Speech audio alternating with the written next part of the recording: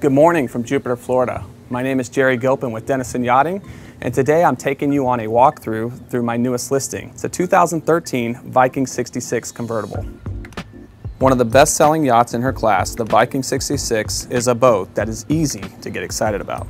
As I show you around and get you more familiar with her, you'll see that there are two ingredients responsible for the success of this series. The most crucial is her timeless and aggressive utility. The 66 first made her appearance on the water in 2013 and has been incredibly successful due to her traditional looks and modern interior. This particular Viking has also become a staple because her luxury furnishings leave you wanting for nothing. Her interior is loaded with only the best materials. Teak can be found all throughout her interior in addition to granite countertops and plush leather seating. The comfort of her 4 staterooms is rivaled only by her top-of-the-line performance. With very low hours, this 66 has been used primarily for cruising.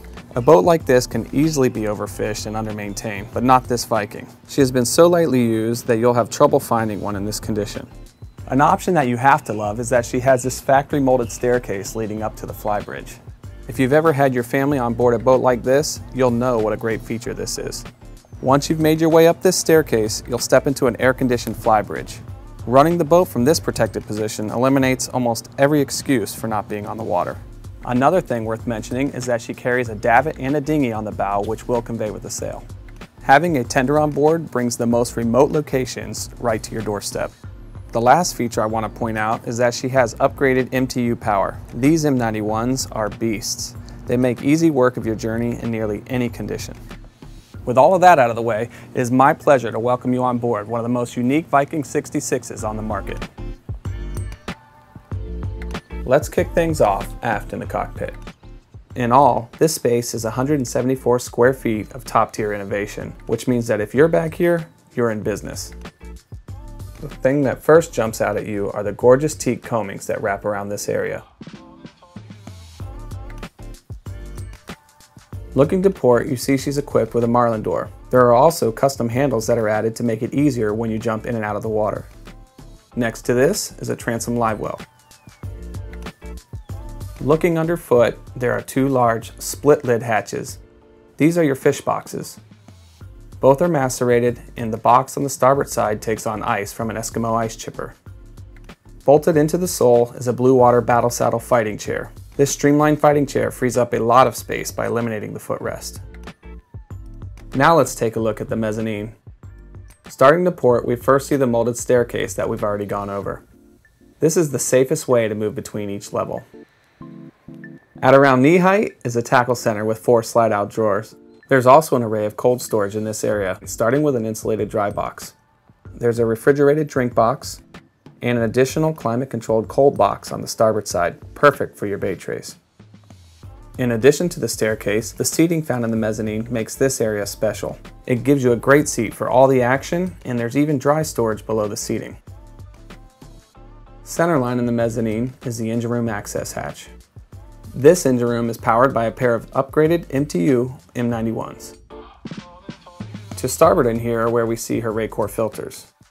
Also down here, there's a Delta T forced air ventilation system, fire suppression, and a 700 gallon per day water maker. Finally, there is a Cummins Onan 27.5 kW generator. When this 66 is under full power, you can expect to see speeds of 40 knots. When you're taking your time and cruising, she is most comfortable at around 31 knots. Just as important as the engines and machinery that a yacht owner must invest in, a yacht's systems are only as accurate and useful as the navigation gear the boat has been given. With that in mind, let's take a look at the helm. You run this boat from behind a wide center island with a Palm Beach helm pod. Found on the levers to either side of the stainless wheel are her throttles, which have been integrated with bow thruster controls. Above the wheel in the console are a pair of Garmin 7215 multifunction displays. You're also able to monitor all your engine data up here. For autopilot, this Viking is equipped with a Simrad AP28 unit. Facing the helm are 3 helm chairs that are just in front of rod holders. Forward of the helm is additional seating. Remember, I said that as of now, this yacht has primarily been used for cruising, so having comfortable seating is a big deal. Additionally, this area has a freezer and a refrigerated drink box. Overhead is a beautiful Palm Beach Towers hardtop that adds to the rest of this Viking's air-conditioned enclosure. Before we jump inside, let's take a look at the bow. I started today's walkthrough by saying that an important feature of this Viking's configuration was the 1,500-pound davit and 14-foot Novourania tender found forward on the bow. This tender has a 60 horsepower Yamaha 4-stroke outboard engine. Forward of this is her ground tackle, which features a Lumar capstan and fortress anchor on 250 feet of chain. A deleted pulpit cleanly finishes off her bow.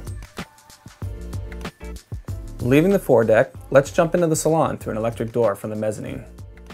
Imagine walking in here after a long day in the sun, making a quick meal of the day's catch. It's cold in here and gives you 100 reasons to slow down. Aft on the port side is a cabinet in which we see the yacht's AC/DC breaker panel.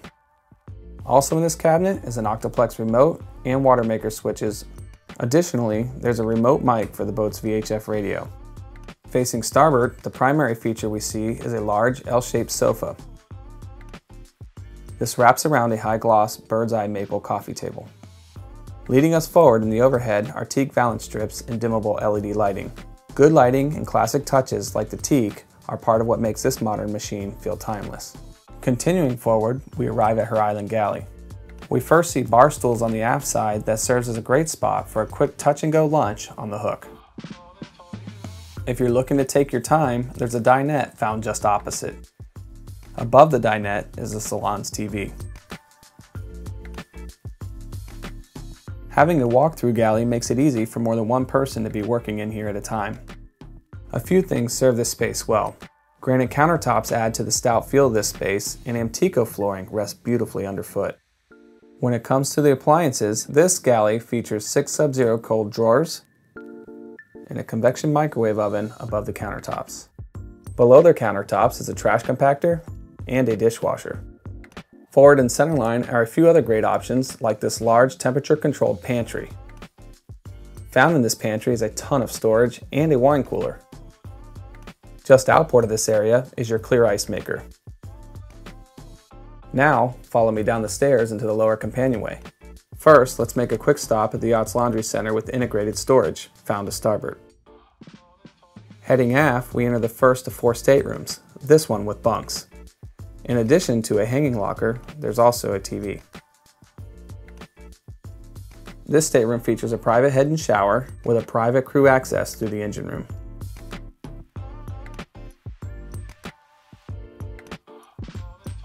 Moving back to the companionway, we make our way to the port side where we come to the master stateroom with a walk-around queen berth. For storage, there are his and hers hanging lockers. At the foot of the bed, there's a TV with an ensuite aft.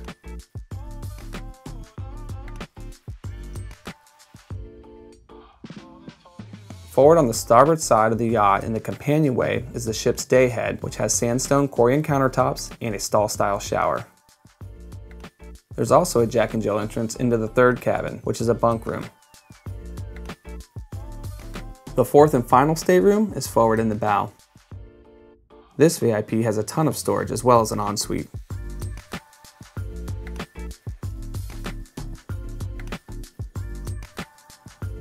Thank you so much for joining me on today's walkthrough of this Viking 66 convertible. If you have any further questions or would like more information, please feel free to reach out to me anytime.